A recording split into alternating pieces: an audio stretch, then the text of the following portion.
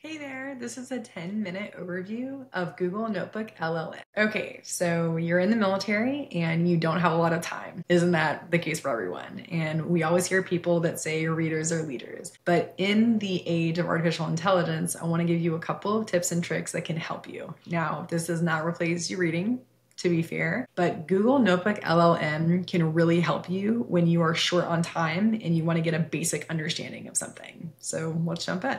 I'm going to share for you just exactly what you would do, right? You would go to Google and you'd say, okay, what is Google Notebook LLM? You type it in the chat. Here you go. I'm going to press enter and I'm going to click on Google Notebook LLM. This is going to get me to this homepage. When I click on the homepage, I press Google Notebook LLM, and then it's going to show right here. You can see I have several notebooks open, and I'm just think about a notebook as just a different topic that you're learning, right? So I'll press create new. And now what you can see is the ability for me to upload resources. I can upload a lot of different resources. I can go into my Google Drive. I can do an actual link, a website, a YouTube video. So, I mean, really, even if you don't want to listen, you have a 3-hour long YouTube video and you go, oh, I really just want to know the main points, you can put this in Notebook LLM. It's actually pretty cool. So I'm going to go in here, I'm going to choose a file, and I'm going to take a Air Force regulation, and it's going to upload. And it's going to take a minute to upload. You know, you have to remember that it's going to go through the larger the document, the longer it's going to take. But I want you to think about this. There's 3 instances that I think this is perfect for. Instance number 1 is when you are short on time and you want to get a basic overview. So maybe you've got a meeting tomorrow and you go, man, I can't remember the last time I went over this regulation. Let's go in here. So this is a perfect example because very quickly you can see I've got the resource on the left-hand side that's been uploaded, and it's shown me this is the Air Force Mortuary Affairs Program, and it's given me a basic overview. And maybe I have read this regulation before. I'm short on time and I just can't remember like something specific that is in this regulation. Well, I can go in and ask a question. So it's that next level of control F, because I can do control F and I can look at certain things, but I can't ask it questions. And so I can say, well, who is eligible for mortuary services? And now it's going to give me an answer. It's going to look through it and it's going to quickly say, okay, this is what it sees, and it's going to give you that response. Something that when we talk about generative AI is we sometimes worry that it's going to make up information, because it does. In this case, when it's pulling information, what you're going to see is it will show you where it pulled it from. It will show you exactly where it pulled it from. So I like that. It's a second level of granularity versus just it says, hey, you know, Bugs Bunny gets this mortuary entitlement, and then you sound silly when you told that to someone. So that is a fantastic tool to go through. I can have this interaction and I can ask follow-up questions. I can say, well, you know, what are those expenses? And it will respond and it'll go from there. So not only is it when you're short on time, but you can start to ask those quick questions and get a basic overview. And maybe if the mortuary officer that you're trying to get a hold of is not available, right? They'll be available soon, but it's 10 o'clock at night and you're worried about something. You can put this information in here. The second thing that I find this resource to be really, really helpful for is kind of creating documents for, or let's say, professional development, right? You can create a study guide. You can create frequently asked questions.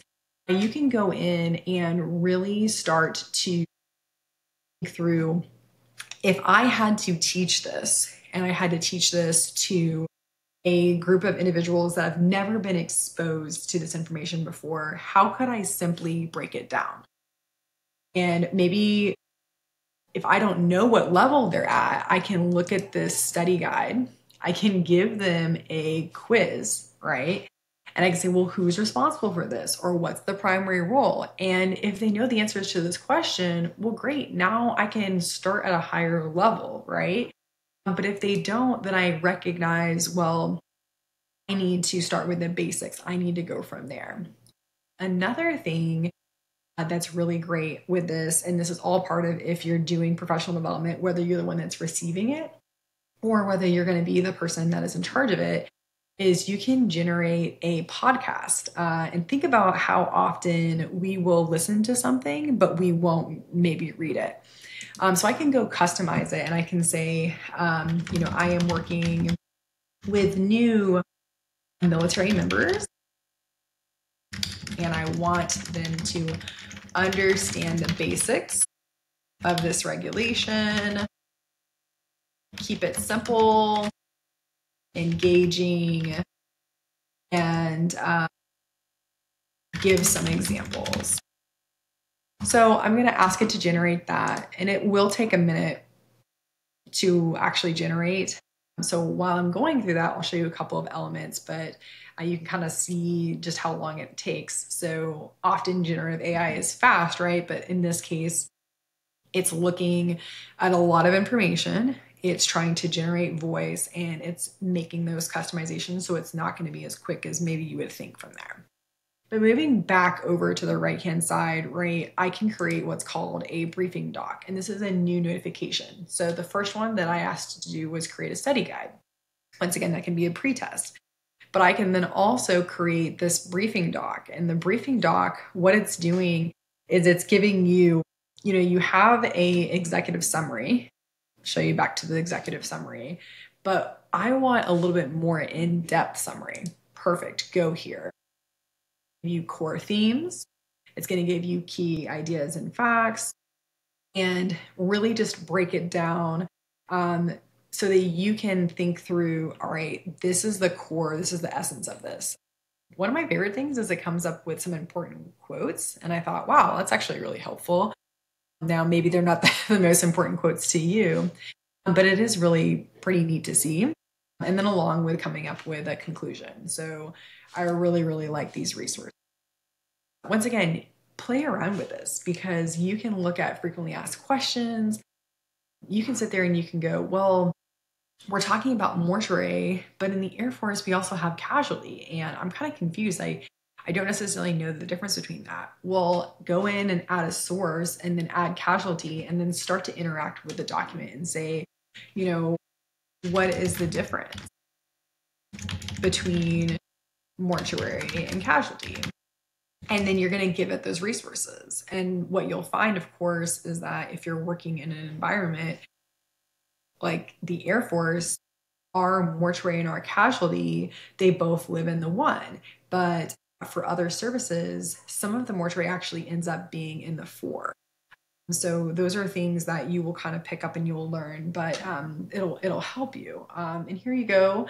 I've asked it the question and it's gone through and it's pulled the information from just the one source. But of course, if I add more resources, it's gonna go through and then continue to go from there.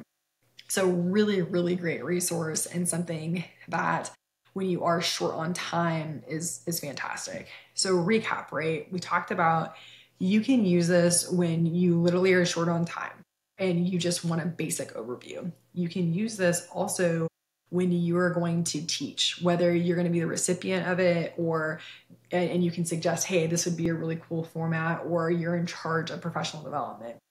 And then the third way that you can use this is just, hey, so you've got a long road trip, and I know cringe, right? Who wants to listen to doctrine? But maybe you are trying to grow. Maybe you're in a professional military education, right? We're all going to be at some type of school and it's going to have you do a ton of readings or a ton of information. And that's going to take a while for you to get through it.